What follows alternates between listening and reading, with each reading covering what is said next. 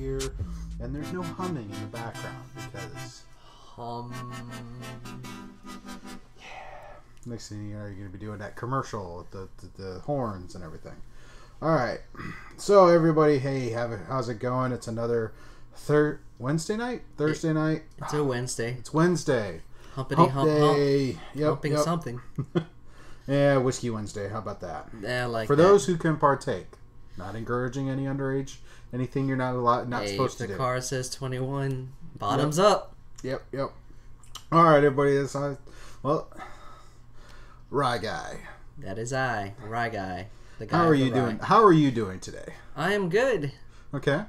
Nothing much, nothing less, just good. Just good. Just happy-go-lucky. Happy-go-lucky, you know. Work is work.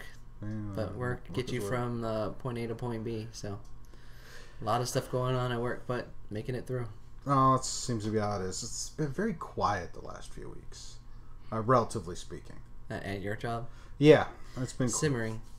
It's simmering. I mean, we'll kind of see what's going on. I know a lot of people are not, or a lot of people are quiet. There's a lot of quiet. I mean, not saying that there's nothing going on. It's just there's a lot of quiet. Oh, yeah. Yeah, we're just constantly busy. If I'm not moving from one training thing, I'm moving to something else. Constantly doing something. Yeah. Training development, auditing, or other. Yeah, so. Oh, man. All right, so. I'm just kind of dragging right today. How was the weekend? Weekend was long. Went out and volunteered on the airsoft field on Saturday. They had one of their major events. Had a vendor out, and that was cool. The event was great. I got lit up a few times. In fact, I still got a bruise. Got hit there. Yeah, I got a nasty bruise. That's a hard hit. Yeah, that was. But the funny thing is I got hit. Okay. And I would make eye contact with the people who'd hit me, and they'd be like, "Dude, I'm sorry." I'm like, I think one time I was standing in the tree line and they only saw like my elbow. Yeah. And it's like, oh, and just light me up, and then they see me move, and then they see the red vest, and it's like, oh, sorry. So like they see a moving target, just shoot. Yeah, and I'm a big guy, and it's like, first, ask questions later. And one guy was even like, well, all I saw was your profile, and I'm like, okay. You know what? I get it. I'm a big guy. I'm a big guy. I'm becoming a smaller person. Some people will notice I am getting smaller, which is great. But obviously, I need to rethink some of my additional attire. So I went out clothes shopping. I got a couple of big red shirts. I actually went down 2 shirt sizes since the last time I bought shirts. So That's always good. Feeling good. That kind of expense is worth doing. Yeah, so that was nice. It's like some new clothes, 2 sizes smaller than the last time I bought clothes, which is great. But they're red. They're red Speedwick shirts, so it's like it'll be great for the hot and the heat. Yeah. So it should be a little easier for people to see. Oh, don't shoot the red person. Got it. And I'm sure somebody will make some oh yeah jokes at some point, which Oh yeah. Can't get away from some of that marketing. But Snap. And then Sunday was did birthday party for family birthdays. My dad and my uncle had their birthdays last week, and my stepsister. So it was good. We all got together. Every year we do the same meal for the July birthdays. Girl Scout chili or Girl Scout tacos. My stepsister would probably kill me if I pronounced it wrong, but it was Girl Scout tacos, which is basically like a chili taco Tex-Mex kind of mix. Okay. And you eat it with like Doritos and Sun Chips. Homemade is homemade. Well, and it's good. And the thing is, we've done that for years and years and years and years. It's like we've had 1 or 2 times where we didn't do it. Yeah. But that's pretty much July birthdays. That's what we're eating. And it's like, okay, it's kind of like terrible. Well, I do the same routine. I just want to go to my favorite sushi place. Well, the nice thing is I got to see my uncle was there, so I got to chat with him a little bit. And my dad got to regale us on his trip to Ireland recently. There you go. Well, actually, it was pretty cool because they went to where they did they went the town they stayed in for their trip was the same town they shot The Quiet Man with John Wayne. Okay. Older film, popular film. Hands down, one of my favorites, and it's one of the few John Wayne films I've actually watched. Okay. Because I like John Wayne. What guy does not like John Wayne? Oh, Because yeah. he has that. He's the quintessential guy. He's the guy's guy and all that, But I liked Quiet Man because it was a role that wasn't that stereotypical John Wayne role. Like, oh yes, you see him, he's the macho guy. He's the man's man. Yeah. And the Quiet Man, he's a different type of character, and I just thought it was really cool. Marina O'Hara in there. I recognize her first from The Parent Trap with Haley Mills, which is another classic of cinema. Oh yes. So those were some ones I really enjoyed. Yeah. Well, let's make sure John Wayne stays away. Well, I just think of the Dennis Leary songs. He's not dead. He's frozen. Just round it out, cowboy. But they stayed there, and so my dad brought over this digital picture frame with all the photos from the trip, and was kind of narrating it for those of us who didn't get, and it was a nice way to let it roll through. So it's like he spent quite a bit of time messing with those photos. Yeah, it's traveling Ireland, Scotland is a bucket list. Definitely want to try that one day. I definitely wouldn't mind leaving the country again for a vacation. Vacation. Speaking of which, I've got one coming up in a couple of weeks. Yeah, you're heading to Wisconsin. Yes. Gonna go to Wisconsin. My grandmother is turning 90 this year. Okay. So the whole family's gonna get together for that. That'll be great because I haven't seen a lot of them in a very, very long time. So I'm looking forward to that. And then, of course, get through that. And then, of course, this week is also Discovery Channel Shark Week. Oh, so yeah. So I'm like, I'm going to jump in and watch Shark Week and, don't go to bed till like 11 p.m. and then get back up. That's early. But then again, I'm a night owl, so... You're a night owl, so... And an early bird, which is a really bad combination. So I'm going to enjoy the day that catches up with you. And Yes. You're no longer one or the other. One day it'll catch up to me, but keeping my diet simple and always exercising really factors in. Oh yeah, I mean, I'm not complaining. It's been... Oh yeah. I haven't... It's definitely handling it much better than I used to. It's just... And I'm looking forward to it getting better, but trying to watch all the shark shows, and it's hard. Plus I'm doing some work in the studio or shop area. Got some shelving. Going to try and straighten things up, make it a little easier to work around in there. Hopefully, work toward decluttering it. So I spend a little time out there every day. So it's just project. It's all I've been doing. A lot of what I've been doing. What about you? Me, this weekend, it wasn't a very crazy weekend. Well, that's kind of a lie. My best friend's birthday party, or round 2 birthday party, was this weekend. It was the one that was held at our house, and it was 90s theme. Oh. So everything that was nostalgic from the 90s was there, and it was pretty awesome. Party started at 5 and ended whenever we decided to leave. So there was a few drinks, a few good foods, a lot of great snacks. I did get caught dancing to Hanson Mbop, just because of after you get a few drinks and you start thinking about your childhood, it just gets kicked in. And getting rowdy with the Spice Girls. Oh, them middle school days. Wow. I can think of some different music I was listening to in the 90s. Oh, she put together a playlist of all of the major hits from the 90s, so that's all the genres. So when the songs came on, you hear certain songs and you just fall back. Mm-hmm. And especially when you start thinking about how far the 90s were back now, it's just kind of like, wow. It's just interesting. Like, you start hearing 90s music on the oldie stations that are in this area, you start feeling old yourself. Well, actually, kind of interesting. Speaking of old stuff, and I'm a big sci-fi guy. Yes, you are. There was a little blurb I saw that 22 years ago, the first Stargate SG1 premiered.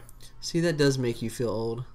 When you think about when you can remember things from your past and you feel like it's yesterday, and then you'd be like, oh yeah, that came out 25 years ago, or that came out 30 years ago. It's like, and you're like, what? It's like 8 years ago the final Harry Potter movie released, and it's like, oh good lord, time flies. It is like just a side note with music. One of my favorite bands, Blink-182, Enema of the State, turned 20. I remember when I first got that album. Yeah, so but it makes you think. And then I don't know. I haven't listened to a lot of quote unquote modern music, so yeah. I think I'm kind of at that point. I'm not worried about what's out now. Yeah. I keep listening to what was out then. I follow the bands that I like and follow the music that, if it is still consistent to today, I'll find bands that still play that music. Yeah, and then there's some things I just can't seem to get my hands on with all the pre-iTunes. There's music I don't understand, but hey, I'm not gonna hate on it.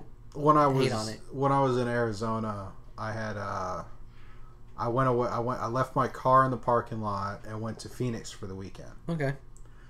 Unbeknownst and my own stupidity, I left the car unlocked. I went to Phoenix for the weekend. Came back. It was dark. Didn't think of it. Next morning, I get out to get my car to go to work, and I noticed that the entire interior has been trashed. That is the amp I installed, all my CDs I collected was gone. Oh yeah. So all of my 90s music that I invested CDs and got burned copies of music and stuff, all gone. The faceplate on my radio gone. The amp and everything. I was just like, this sucks. And it's like, but again, I have to accept responsibility. It was my own damn fault. You left it unlocked. I did. Left it unlocked in a sketchy part of town. Yeah. Yeah. Everything got robbed. I've had issues like that happen to me too. And the thing is, it wasn't like some beat up old truck. It was a silver Eclipse. That stands out. So I was in my sports car phase. Vroom vroom. Everybody has that phase. So yeah, I kind of big neon. It's like but there's some albums I cannot relocate. I've tried to find them on iTunes. They never got imported into iTunes. Yeah. So even video game soundtracks, it's like I finally got a copy of one of them when I got the re-release of Killer Instinct, because Killer Instinct does have a very fun soundtrack. The original soundtrack is absolutely hilarious. There are times when the soundtrack makes the games worthwhile. Oh yeah, it's like everything. Music helps tell. Music is essential to the story. Oh yeah, it is. Especially when you have those films that time capsule music so well. But so I'm gonna ask. Last several weeks, you've been coming here with smoothies. What's today's smoothie flavor? It's usually the same, just because during the summer, Tropical Smoothie does do a temporary smoothie during the summer called Watermelon Mojito. So that's the one I go after. But most of the time, I'll get an Immune Blaster, or there's another one with strawberry that I usually get. But since it's the summer, I always go with that watermelon mojito because you got to get it while it lasts. Yeah, and it's probably a couple more weeks before it's gone. So that's fair. That's fair. Me, I'm just doing more of the Mountain Dew in the cup. Oh yes, but yeah, smoothie. It's a filler. Hey, it works, man. It works. Alrighty, so let's get into our topics for the week. So first thing is, of course, we're going to go over latest movie review for you. So what did you go to the theater to see this last weekend? This is what you would call an event weekend for cinephiles like me. Okay. Because one of the most popular director in the film industry, Quentin Tarantino, he releases a film every few years, and he's only released 8 up until this point. So this weekend he released his 9th film, Once Upon a Time in Hollywood. Okay. Another period piece we got Brad Pitt, who's a Quentin Tarantino alum, and we have Leonardo DiCaprio, who's another Quentin Tarantino alum. So how many other Tarantino alums were in this? Oh, there was quite a few. I'd rather keep that mum because it could spoil some things, but you will. Don't want to spoil. If you're a big fan of Tarantino films and you recognize, people that do show up in his films, you will see them. They'll pop up either in important roles or just kind of sidestep, in the background or side characters. But there's a lot that do show up. Okay. Yeah. So from what I understand, it's just over hearsay. This movie takes place in 1969 Hollywood. Yeah, this takes place in what is considered the last golden age of cinema, because right about this time is when television started to hit its prime and television started to become a mainstream. Okay. So it focuses on 1969 and it focuses on two characters. Majority of the film, it focuses on two characters. Rick Dalton, played by Leonardo DiCaprio, and Cliff Booth, Brad Pitt. And Cliff Booth is Rick Dalton's stunt double. So he not only is he a stunt double, but they're really good friends. Yeah. So he's been with them for the long haul. And they're kind of in the latter days of their career. Like he's not Dalton's not a leading man anymore, so he's mostly just playing the heel in a lot of films or TV shows. He's the villain. Okay. So what they call the heavy. So he just takes the hit and falls. And Cliff Booth is struggling stunt double, but he just plays it off because he's chilling with his friend. So he's always there for him. Okay. So, what are some things you liked about the film? Okay. The overall thing, going into a Quentin Tarantino film, everything is driven by the script. He's every film that he's done, that he's directed, he's wrote or had a co-writer, but mostly it's his writing. He's won 2 Oscars for Best Original Screenplay, and it's not for fault. It's actually because he's a really damn good writer. Oh yeah, I mean, I was looking at his IMDb page, and he's got 29 different credits. Oh yes, he's got a lot of writing credits. And some of them were things I was a little surprised to see that he contributed to. Oh yeah, he contributed to films from the 90s, popular ones that people might know, like True Romance and From Dusk Till Dawn. Those are some stuff. He's contributed to TV. You said he did an episode of ER, which I didn't even know. Yeah, he did an episode of ER. Did a couple other. He did 2 episodes of the original CSI. There's another nostalgic. Oh yeah, he has writing credits all over the board. He's just very just a very good writer. It's very simple. He's just a very good writer. And the main crux of this film is the writing, because of the way I describe the film from beginning to end. It's like a life in the day. There's not a real strong story plot, not a traditional act, act 1, act 2, act 3. It's very much you're following characters as they're living their life in Hollywood during this time. And with that, the strength comes from the characters. So you get to see how the characters deal with everyday situation at this point in their life in Hollywood. Okay. But also, since it's taking place in 1969, it does factor in some other stuff that were happening in Hollywood with Charles Manson and his little posse of followers. Yeah, there was I heard that. I saw some. I watched IGN's review of it, which was very flattering. Oh yeah. And the Manson stuff is going on, and this is one of those things. It's like, as you said, it's a life in a day. This film takes place 3 days.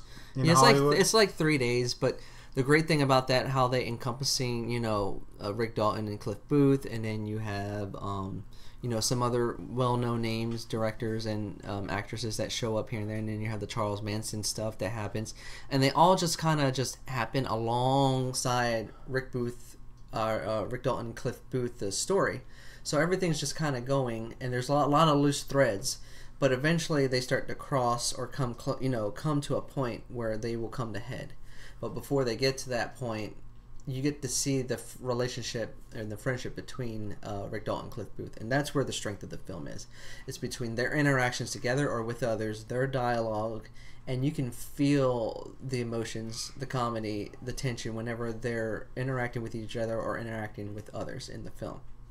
Well, I mean, DiCaprio and Pitt, those are guys who've done a lot of character-driven roles. have a huge catalog of films in their own right. Yeah. So you know they can do anything from action to drama, you know. I've never really seen DiCaprio or Pitt do an action. Well, the closest are the ones that come to mind when it comes to action oriented is Blood Diamond and Body of Lies. Okay. One was an action drama and one was a spy thriller. So. Okay. But that's fair. The like you said, the strength, because they're strong actors, they bring a lot to the roles. They bring a lot of personalities. Yeah, they bring a lot of personalities. They bring a lot of layers, but also you can see their flaws. And their compatibility, their chemistry on screen is so on point. Nice. And I wouldn't put it past them getting acknowledged at some award shows because of how great they're on screen, either together or in individual scenes that they have. All right. Now, what are some cons to the film? Some of the cons is as strong as Quentin Tarantino is with his directing, that can also be a fault. It doesn't always shine. It doesn't always become prevalent in his films. Most of the time, the strengths override the weakness. But if you've watched all his films, you'll notice that sometimes scenes will drag. Yeah. Sometimes there's a lot of focus on unnecessary items, and what can happen is that when you focus so much on scenes and situations, it can lead to undeveloped plot threads. So things will happen, and then there'll be like big gaps between something happening and when it comes back, and you just kind of lose threads. So there's a lot of loosiness that happens, but that's very typical of a Tarantino film because he doesn't direct in a very linear way. It's very unorthodox. So as much as it can drag at times, you really have to be into the writing to be able to kind of let those things go. I mean, you acknowledge that the flaws happen like that, and it can leave some drag times, but the journey is still there. Okay. So he keeps your focus on the central focus on whatever the point of the film is, and this is the two characters. Right. So, and once you get into the third act, that is where the film will either it turns upside down. It's a Tarantino film. It's a Tarantino. Basically, the third act turns into what you've come to either enjoy from a Tarantino film, or you acknowledge that that's Tarantino's stamp. Like, it's the topping on the cake. Like, what happens in the third act? I'm not going to talk about what happens because it's a spoiler. But what happens is, I thought it catches you off guard, but it can either catch you off guard and be like, that don't make any sense with the rest of the film, or it catches you off guard where it caps everything. Because it does, the third act brings everything together. So all the stuff that we're like, what does all this mean? It all comes together. So it does, and it does end in a way that's very poignant for the characters, because it seems like they finally, even with what happens, they finally might have a shining light for something. Some closure. Some closure to their career in Hollywood, or closure to whatever they were, to something else coming. Okay. So what do we rate this one? Well, because of the strong writing and the strong characters, I gave it a 4 out of 5. I think it's worth the full price. It is an amazing film. I don't know where it stacks on the bar with all the 9 films for me. I still have to think about that, but it is a very great Tarantino flick, and it is worth the full price. Okay. 4 out of 5.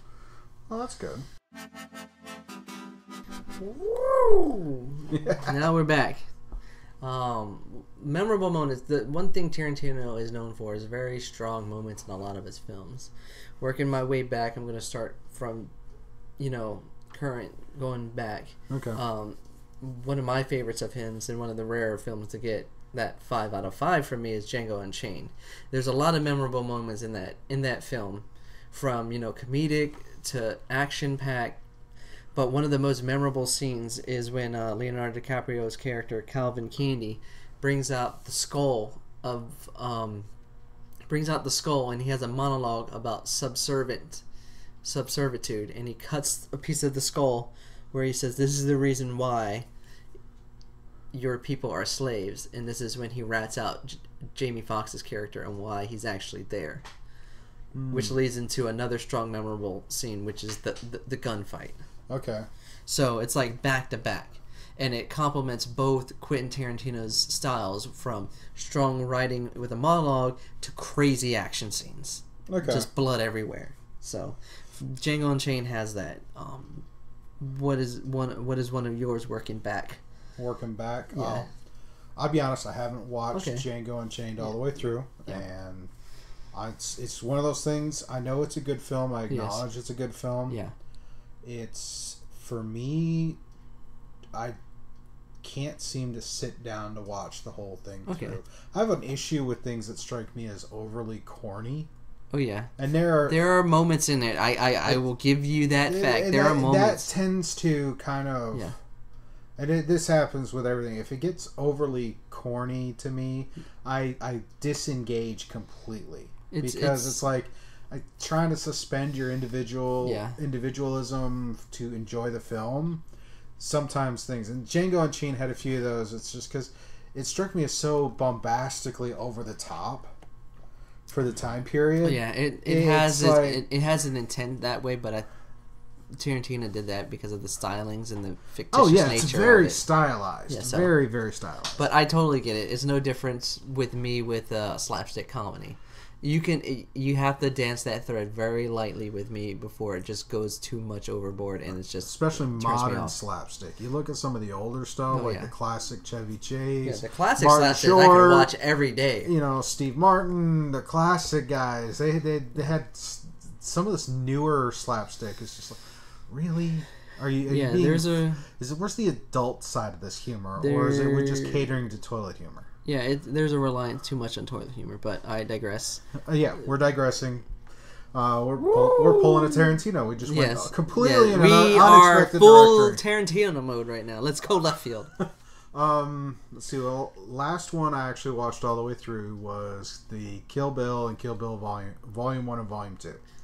And I like Volume 2 more than I like Volume 1. You know, I'm in the same boat with you. I like Volume 2 more than Volume 1. And it was that moment with I can't. His name is escaping me, and this is bad preparation. Was it near the end? It's Bill. Yeah, Bill. The actor who played Bill. His whole thing, because you were led up the whole story this one way, and then you meet him, and it's completely left of what you were expecting. And so it's like, okay. But that's one of those. There's just that complete left field for that, and it actually kind of threw the whole story, because you feel this whole vengeance kick, and then you get to the third act, you get to the climax, and it's like, wait, what? Yeah, it turns an about face, and it becomes more of a character study of what it got her to do what she did to that point. Yeah. So there's another one. Working back. Let's go all the way back to Reservoir Dogs. It's been a while since I've seen it, but there is that one scene that sticks in my head. Is when what the heck is his name? I can't remember the character's name, but it was played by Michael Manson, and he starts dancing. He starts dancing with the guy that's like chained to the chair, and then he cuts his ear off. Oh, yeah. That person they were torturing. Oh yes. Yeah, I thought that's definitely one of my favorites, because I can remember most of the pacing of that. Oh, yeah.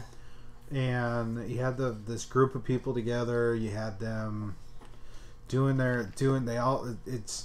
you could kind of tell, and this is funny because I just watched a video bit from Dark Knight, the whole bank robbery scene, where it's like the different people had their individual jobs. Yes. And since now we're talking about it, it's like it draws back parallels. Like there's a lot of that same kind of.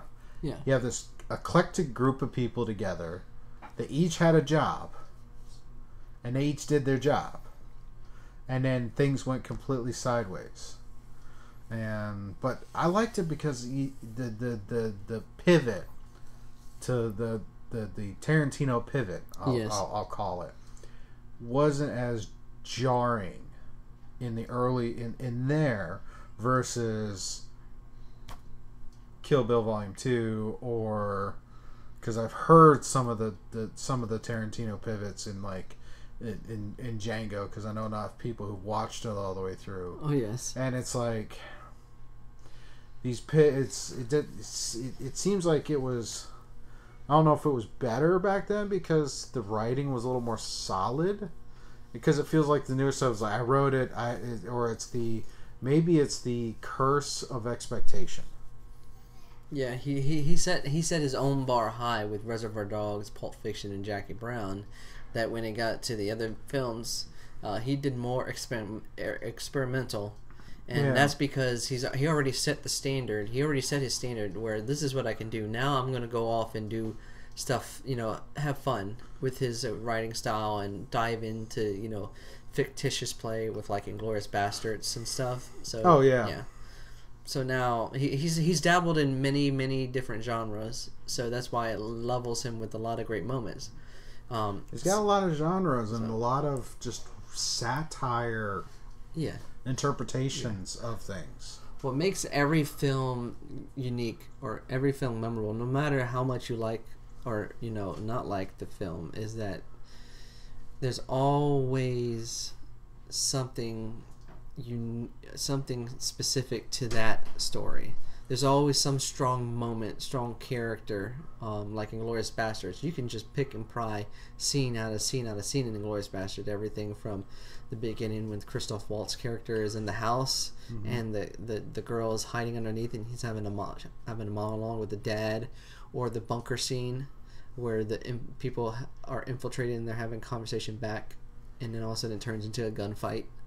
Or you can go all the way to the past after the theater scene when they blow all the Nazis to smithereens and Brad Pitt's character carves the swastika into Christopher Waltz's head after scalping the other guy's head off.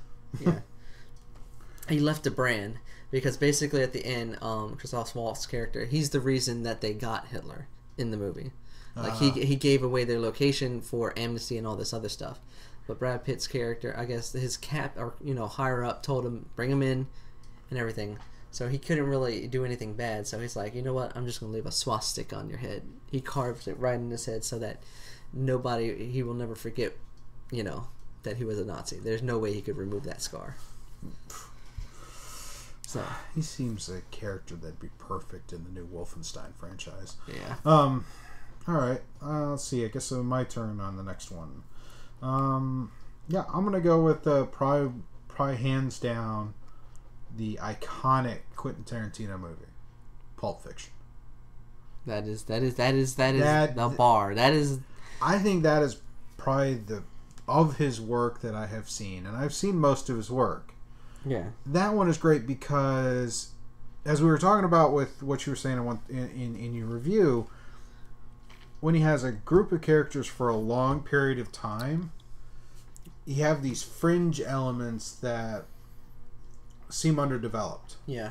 What I love about Pulp Fiction is you don't get that because each pocket story is fully fleshed out. And it's fully fleshed out. There's no real going in with, okay, well, why is John Travolta in this scene wearing this outfit and in this other scene not? But the individual story for that element or that chapter of the movie is like, oh, that explains it. You don't feel like there's a detail that's missed. It's very strong. It's very structured, even though it's not directed linearly. It's just very tight. It's tight writing and character development, and everything in each scene in that movie has a point. Yeah, has a point, no matter how out of order the film is. And I guess you kind of lose that in the later ones, but that one is definitely because of the various. That's what a lot of people do when they go into Quentin Tarantino. They always go back to Pulp Fiction, like they do the comparison, and whether that's fair or not, he set the bar. But the thing is, the one good thing is that Quentin Tarantino, he's always said he's not going to try to recreate Pulp Fiction. He's going to just do his own thing for whatever story he's doing next. It's that focus. I can appreciate that as a creative person because it's so many people. I think a lot of people in that business and in several other industries that we all kind of orbit around is this worked. Yeah. Let me keep trying to reproduce this that worked, only I changed this element or that element. Him is like, all right, I made this movie. All right, I'm going to take on something completely different, and I'm going to make a movie with that. He very, aside from the actors who appear in each film, Yeah. because I think that's probably one of the funnier things. It's almost the Sam Raimi game. But every Tarantino film, you have a group of actors that appear in virtually every one at some point. Actors are one. It's like Tim Burton. Johnny Depp is always appearing somewhere in his movies, no matter if it's Ed Wood to Alice in Wonderland. It's Johnny Depp somewhere. Or the Sam Raimi thing, where every Sam Raimi film has Bruce Campbell. Somewhere. Yes. He's appearing somewhere. He's somewhere. You have to look for him. But you get that, and even other cult, use the term loosely, cult directors like cult following directors like Joss Whedon has a group of actors that will appear consistently in every film he works on, in every project he works on. This group of actors is there, and you almost like it's like you see them, it's like okay, so. All right. Any other memorable moments of Tarantino? I'm going through his catalog in my head. You can go to Kill Bill Volume 1, where Uma Thurman's character is fighting the Crazy 88s. That's a very memorable scene. That was the Japanese crew, right? Yeah, the one at the end in the club, and she's taking them all out. You have the chess match of who's who in Hateful Eight in the second half, trying to figure out who the killer is. So it's a little mixture of mystery with the spaghetti western, because there's a lot of deaths that happen in there. Okay. Like I said, I have to watch that one. I keep trying. Some of the later ones, it's like, this sounds really good to watch, but I just can't seem to sit down to watch it. Oh yeah, you just gotta power through, but not like at a point where it's an endurance race. But all no matter how strong overall films are, he has always had strong moments in the films. Okay. So there's always something in it that will keep you going. So if it starts to stray, there's always something that brings you back. And I think he found a really good balance with it. Just to go back to Once Upon a Time in Hollywood, not to spoil anything, but he has very strong moments. And one of the strong moments, it's not a spoiler, but there's a moment where Brad Pitt's character, Cliff Booth, comes in contact with Charles Manson's crew. Mm-hmm. It's a very interesting moment. It's an interesting, strong moment, and it exemplifies the epitome of how great a director and writer Quentin Tarantino's movie is when it comes to filmography. Yeah, and I have to say that's probably one of those third rail topics a lot of people don't mess with. You get in, because you're getting real close to what happened, not in the film, but actually happened in that area that kind of overshadowed and affected the area. Yeah, he dances that line really good. That's all I can figured say. He got his practice with that with Inglourious Bastards, because everybody messes with that one. With the whole concept of the Nazis in World War II. Except he took a different route and pulled the plug and killed them all. So, hey, fictitious tales can also be fun. Yes, they can. A lot of Hollywood have these concepts of how the world should work, and they go on. They're on record saying things that a lot of people just kind of raise their eyebrow for. Do you think any of that affects the film and its success or whatnot? The way Hollywood can influence something? Or specifically, since we're talking about Quentin Tarantino, some of his previous comments in the media about police and whatever have turned off. I know a few people I know that are really turned off, where they've written off anything he has hands in because they were so offended by what he says.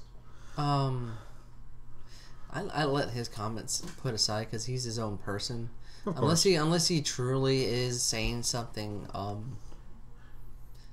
derogatory, but most of the time he's not. He's just commenting on a situation.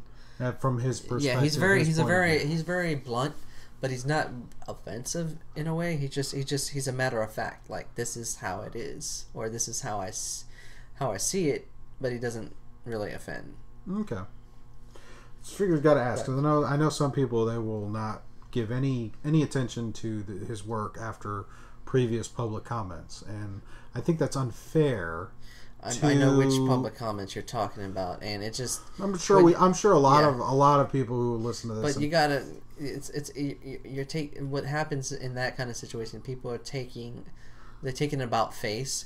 Like, after the truth comes out, they just want to turn on somebody because they were a close friend for a long time that they didn't know about this other half. Oh yeah, people have their secrets, but I think. But what I was getting at was, regardless of what he says as an individual, he just happens to be someone that, because of his success, people will clamor around to record what he says, and it gets out versus something you or I would say. But I think,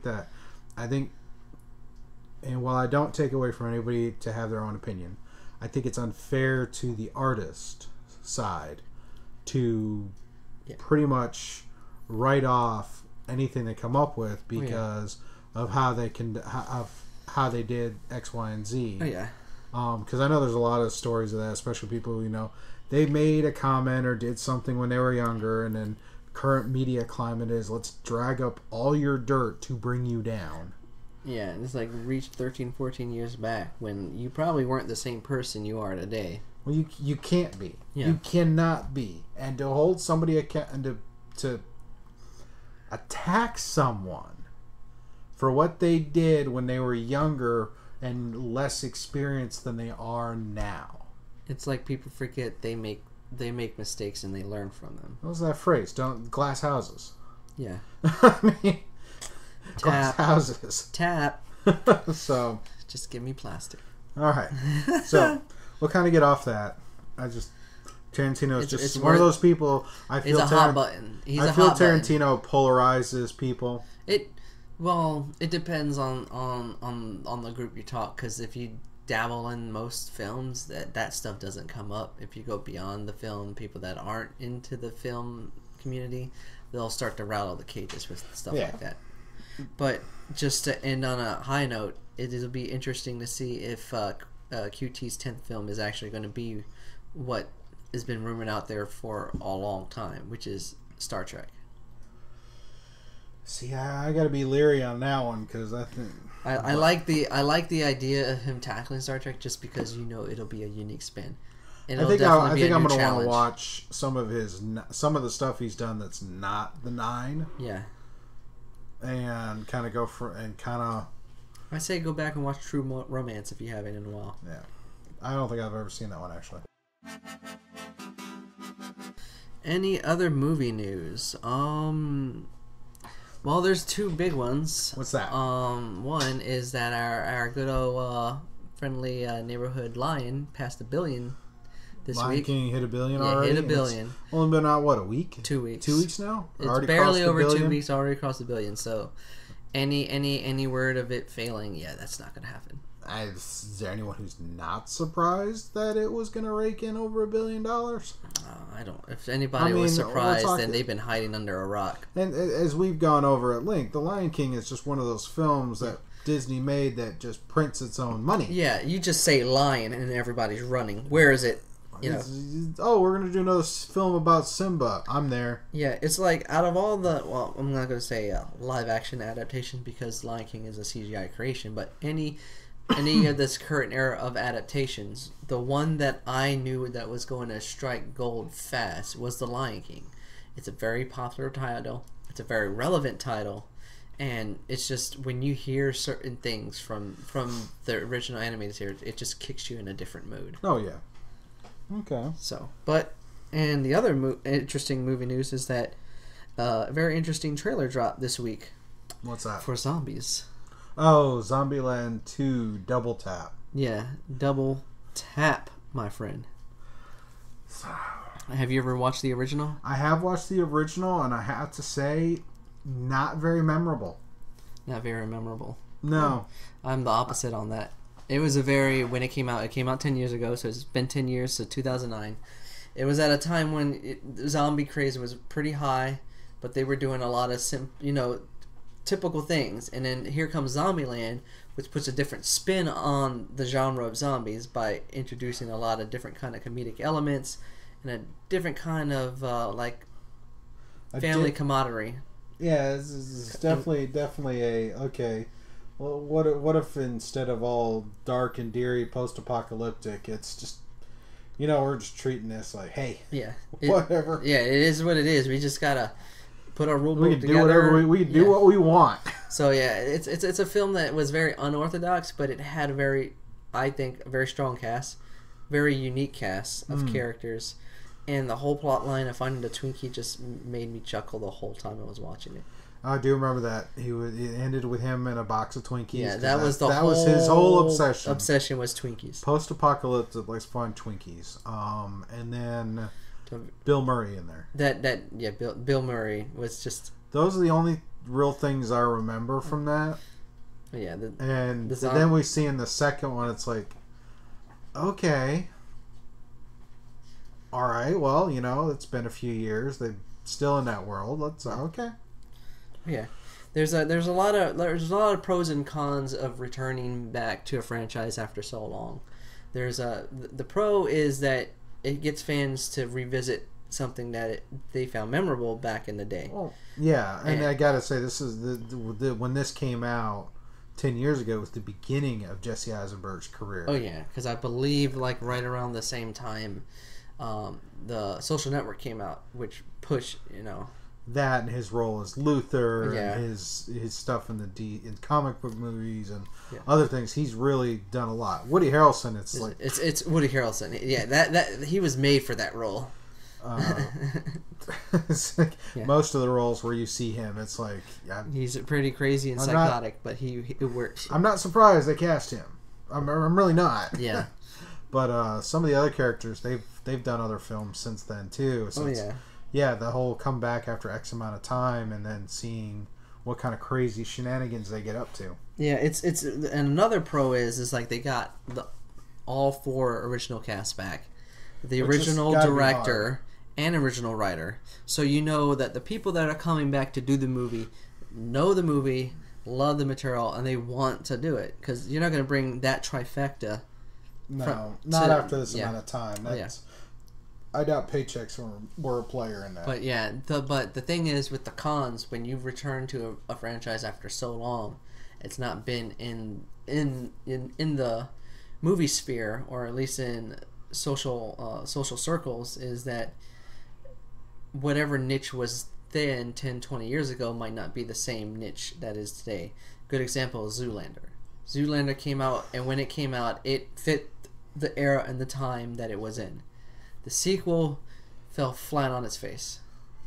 I think, and that's something that's indicative of many of that type of film that he does. Oh yes, because Ben Stiller's definitely got some skill. He can write when he's given the right material. So, but there are times it's like, really. So yeah, like you can if you don't bring the property back within a perfect zeitgeist of time and people, it's not going to work. No. So when people revisit titles in hopes of bringing something, you gotta know the material or want to do great for the material, but you gotta adapt it for what the era is too. Yeah. And at least the trailer shows like they are progressing to a point.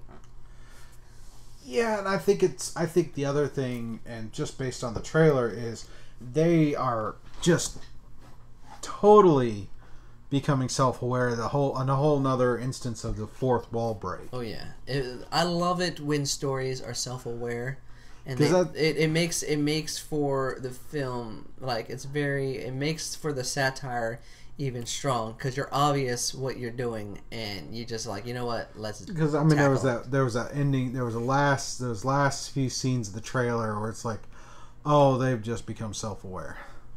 Yeah, that is just funny. She's like, do you see what I'm seeing? Do you see what's happening? Am I hallucinating? Well, we got some stuff for some so we'll do a quick little bit on some tech news, and then we'll kind of move into our last discussion for the day. Let's see. This day in history, this is probably the best way I can appropriately name this. Let's see. The original Game Boy came out 30 years. 30 years this week. Wow. Yeah. So. That was that green screen. Yeah, you talk about being old. Here's an item that makes you think, wow, I remember when I got my first Game Boy. I still have the original Game Boy. Whether it works or not, I haven't tried it, but I remember when my parents got me. That was the first gaming system I ever had. It was the Game Boy and Tetris. That song just... Oh, yeah. But, yeah, I had an original Game Boy too. I did again, Tetris. That was like the thing. But it was they had nailed the whole mobile gaming.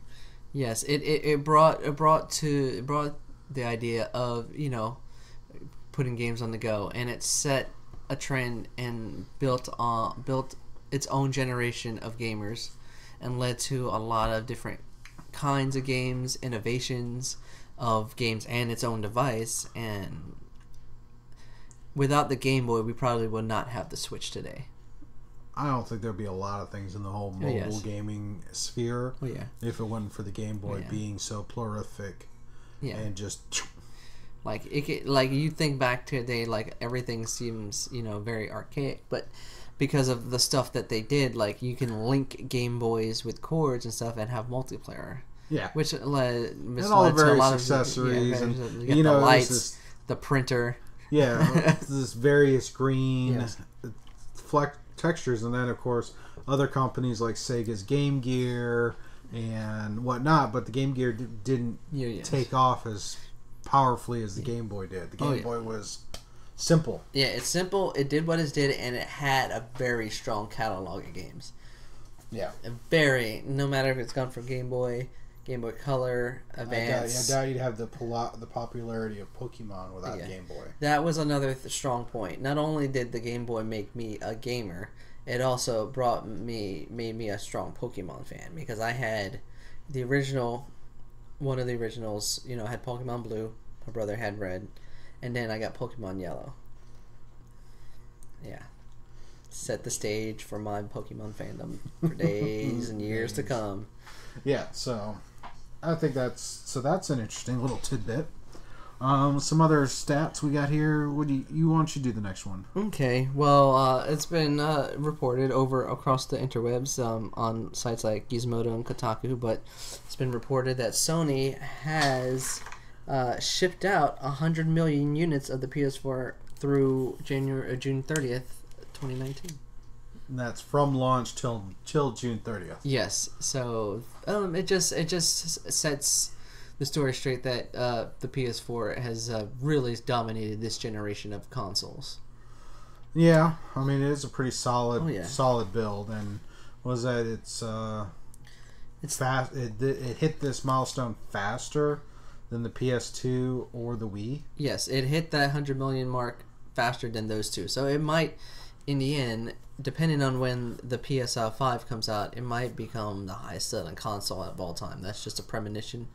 Well, they've kind of nailed the console, and the games they get, it's like they have a lot of exclusives. That's what's their Sony's bread and butter has always been from day one, is their exclusives. And their exclusives are not short games. Oh no, you have like God of War, Spider-Man, The Last of Us, Uncharted. Yeah, these are days and days. And not to mention all the plethora of RPGs that you can just.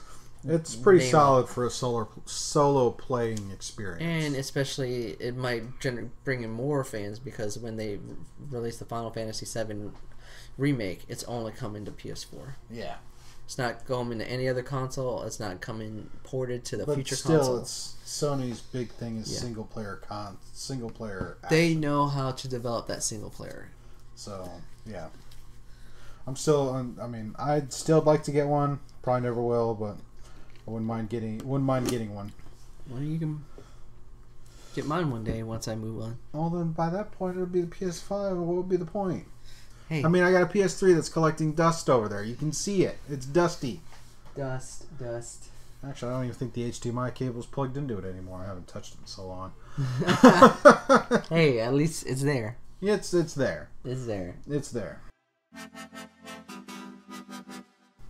Alright, so our last thing we're going to talk about, we're going to go back to some tabletop gaming, because we haven't talked about tabletop in a while. Oh, yeah. So my friends and I, the latest incarnation of the Shadowrun game has come out, 6th edition, and several of my friends all decided to get the beginner box, which I have a copy here. It's all sealed in cellophane. It's been like that for a few weeks. Are you familiar with Shadowrun? I am familiar with the actual video game. I know there's one. Am I correct? Yes, Okay. there is it's a top-down game. It's a lot like XCOM. It's a lot like those strategy games. Where you have X amount of spaces you can move a character per turn. It's a turn-based system. That was a really good game. That was actually my first introduction to the world of Shadowrun, and I played that game via Steam 7 years ago, roughly. I was actually I had come down with a breakout of shingles, which, if you're not aware, if you've ever had if you had chickenpox as a kid, I have. You are a candidate for the shingles virus, and it's kind of like a rash that breaks out. And this particular year, I was in such a dire strait, health-wise, stress-wise, and of course, I got chickenpox not once but twice when I was a kid. So I just rolled those dice on that. Obviously, I was at home. What do you do when you're sick at home? You play video games. And I played this game and start to finish. It's a D&D meets cyberpunk in a kind of a noir espionage type thing. Yes. And I have tried to play the tabletop version for years and years and years, and people kept telling me that it's a really hard game because, unlike when you think of traditional tabletop games like D&D and whatever, you start thinking the whole hack and slash and kill everything and be the epic hero and get that finishing music when you're done. Dun, dun, dun. But with this, you're sneaking, you're avoiding conflict, you're avoiding stealth combat. This is all about hacking and stealth and corporate espionage. Big corporations control the world, and you're going to steal from them because you're a street urchin. Sounds like I'm playing Deus Ex. Actually, a lot of that, I would argue that a lot of your various cyber noir or dystopian future things, there's definitely elements in this, but this one, you have all of your D&D races, but now it's like cybernetics and stuff. Sounds really interesting. So right here, since we're going to go ahead and open that, and you can hear it. We're opening it. Ripping that plastic a little bit, each little bit. No, that's my plastic. Oh, no. It's definitely opening this up. We want to see what's up, because I think my friends and I are going to start playing a game of this soon, and we're all got copies so we can all have the starter stuff. All right. Let you open that up. Go ahead and get the box open. There we go.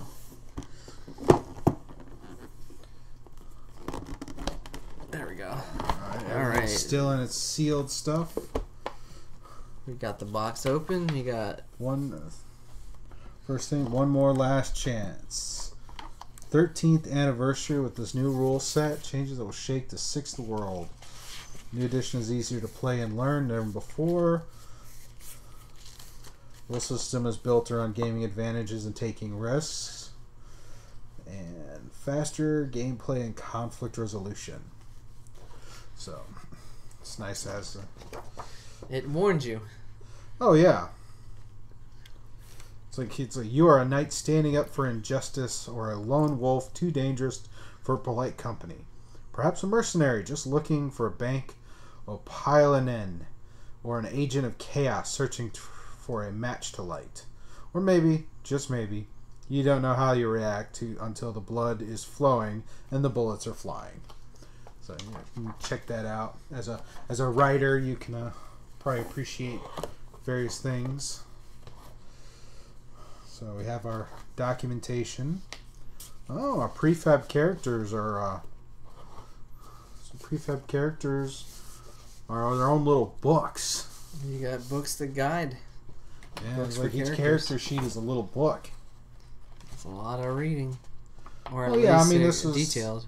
Well, yeah, sure. I mean, this is a starter set, kind of like the D&D starter set, where you have your prefab characters and they're all laid out, so you can kind of get an idea of what a fully fresh character would look like and how they would play and some of that mindset for that character.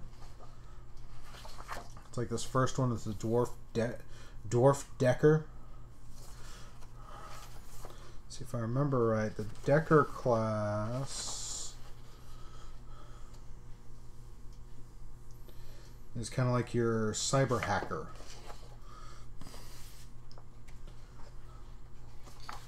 Okay, we got a few more character books in here. Oh yeah, we have Rude, the Troll Street Samurai. We have Frostburn, the Orc Combat Mage. You, the Elf Covert Ops Specialist. It's very, like I said, it's very kind of noirish. From the artwork here, it's really cool.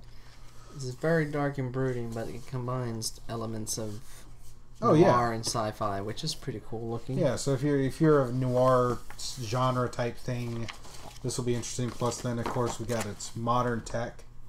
So we have our quick rules, and here's our we have our first adventure. I'll let you open that one up. First adventure. Look at these quick rules here. It's got your introduction before the run, what to do with certain items, prepping for the game, running the game. Just give you the scene, what you do in the scene. A couple scenes, scene 1, scene 2, scene 3. Yeah, it's Very episodic. yes, that's what I'm looking at. Keeps everything structured. It's got your cast of characters, so what plays in every scene. Strengths and weaknesses are listed in here. Some more settings, some more extra stuff to set when you're in certain areas and buildings and whatnot. Seattle Metroplex. Yep, this is where this one takes place. A lot of them take place.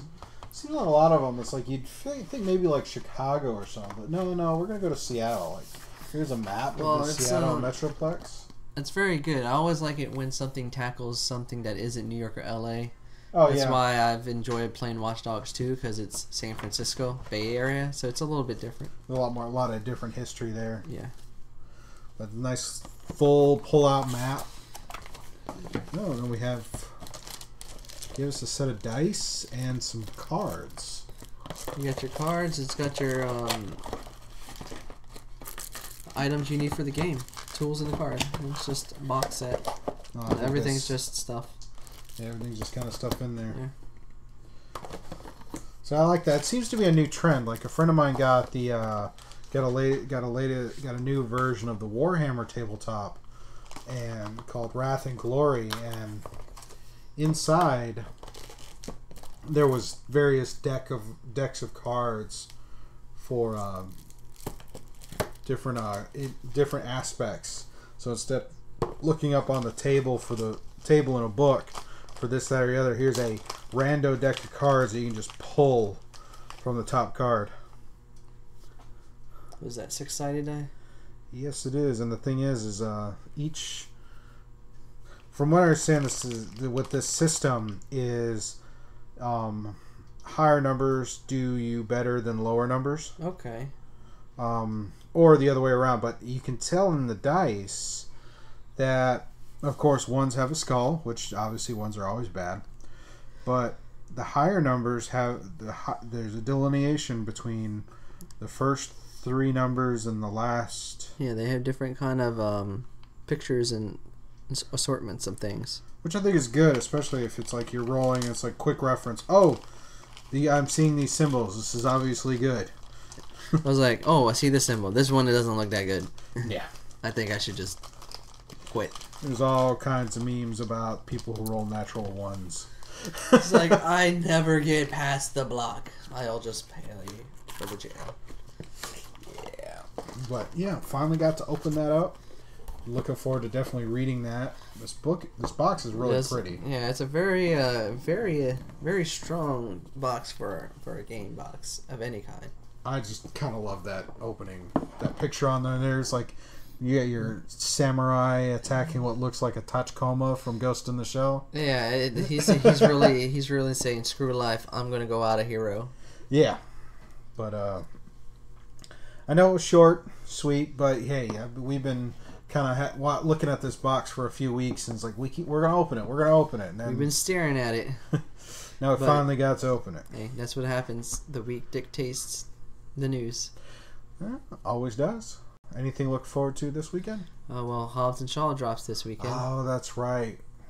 Idris Elba. I'm actually rooting for Idris Elba. Oh yeah, you'll be joining me this time. Yeah, I think I will. I think I will join you and partake in the AMC experience. Hopefully, it's playing in Dolby Cinema, so you get to enjoy those sofas. Oh, great sofas! I like that. The recliner sofas. It still is a good experience. Well, I guess we'll see that, and so guess we'll definitely be talking Hobbs and Shaw and Fast and Furious. Yeah. So yeah, well, August is a new month. All right. So with that, thank you all for listening. Give us a like. Check us out on our social presences, which they'll probably cut that in here at this point or another. Alrighty. Have a good night, guys. Till next week. Later.